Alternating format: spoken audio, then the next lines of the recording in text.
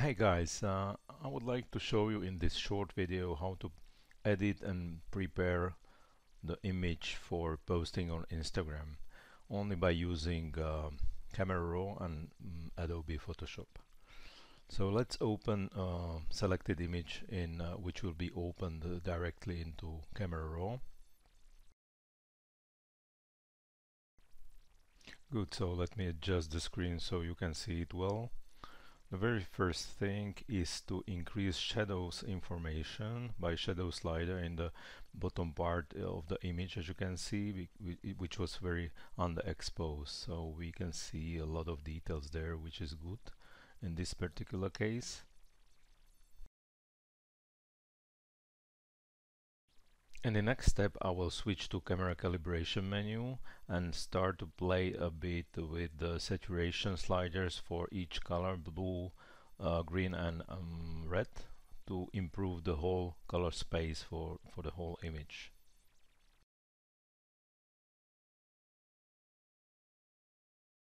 Next, switch to lens correction and click both remove chromatic aberration as well as enabling the lens profile.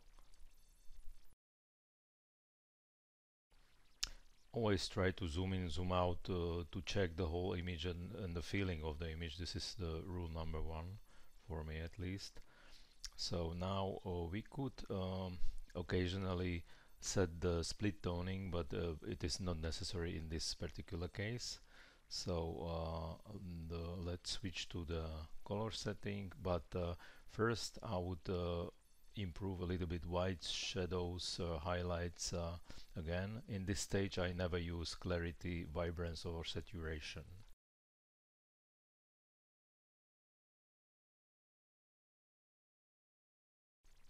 So let's switch to HSL color setting and start with luminance, and decreasing the blues in the luminance you will get more details in blues in the sky especially, which is quite good method how to do that. I'm checking for the noise, but in this case of quite small image for Instagram it is not so critical.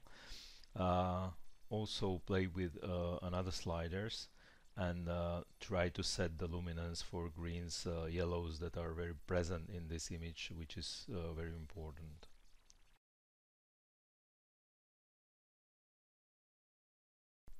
Good, moving to the saturation. Now we will mainly play with the yellow and greens, which are very present in the foreground, and then switch to hue and try to find the best tone for particular colors. Also some reds are present in the foreground in this detail, as you can see, which is also interesting. So we can play also to finding the really good impression in the sky, also with the aquas and blues here.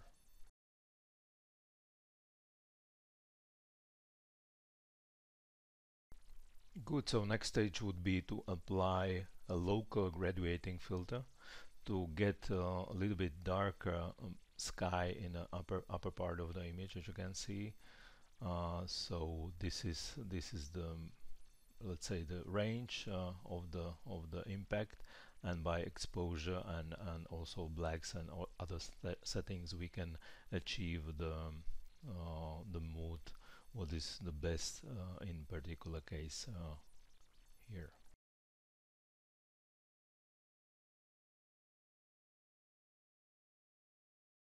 Let's try another very interesting effect, which is on the effects menu, which is dehaze. By this you can increase or decrease, let's say, the color contrast. So this is quite effective way how to improve overall feeling of the image.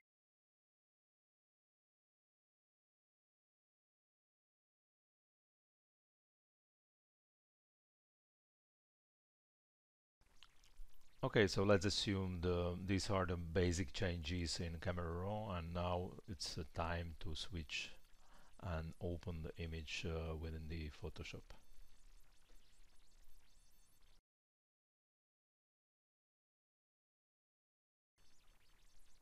Good, so the very first thing I used to apply is the selective color adjustment layer. And here I try to fine-tune the most dominant colors in this particular image, which is black, of course, every time. Then of course the blues by sliding the blacks within these colors, and also greens that are most dominant here.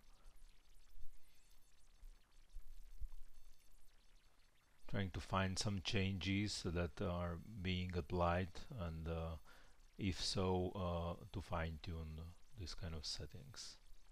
Okay, so let's make some dodging burning just for demonstration. If you alt click to new layer, you have the possibility to set the blending mode and set it to soft light, and also fill the layer with 50% gray. This will allow you, by painting with the black or white brush on this layer, to increase darks or whites in the image. So let's switch to the brush. Let's set the opacity and the flow to the very low values to make only subtle changes. And okay, so let's enhance the size of the brush and also the hardness, which should be really very soft. Okay, so let's zoom in, and let's now switch to the default color, set the foreground to white, and let's enhance or increase the highlights on this small hill, this upper part of this small hill, by simply painting very subtly, painting to this 50% gray layer.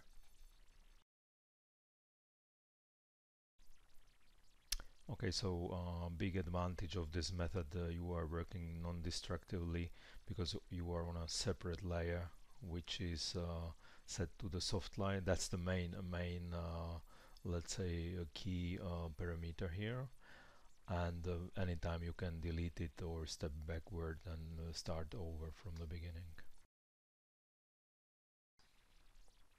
Good. We could also enhance the blacks in the mountains, as you can see, but this is just for demonstration, because if we want to be precise, we should make a selection first, and this is just for your information. This is the way how to increase the darks. I will delete the changes afterwards.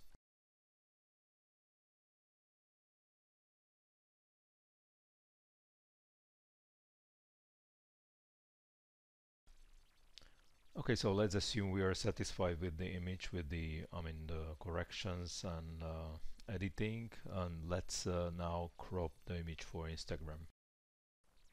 Good, we know we have to have 1:1 ratio, which is a square for Instagram. So let's input the values, which is 1080 pixels by 1080 pixels at 72 pixels per inch resolution. Now click to the image and try to find the best composition for this specific square cropping. Good, then click OK, and we got the final cropping for Instagram. So next very important step is sharpening for Instagram. I will show one of the many methods, which is using unsharp mask.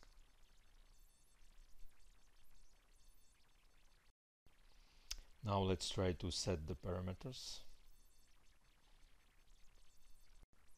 Yeah, I just realized we have to work with pixel layer for this method. So let's generate one by shortcut Alt Control Shift E, and now let's apply unsharp mask again. So you can see by clicking preview the changes with on the sharpness directly in the image. So let's find the appropriate amount of sharpening. Don't overdo it. Always make very subtle changes, especially in sharpening.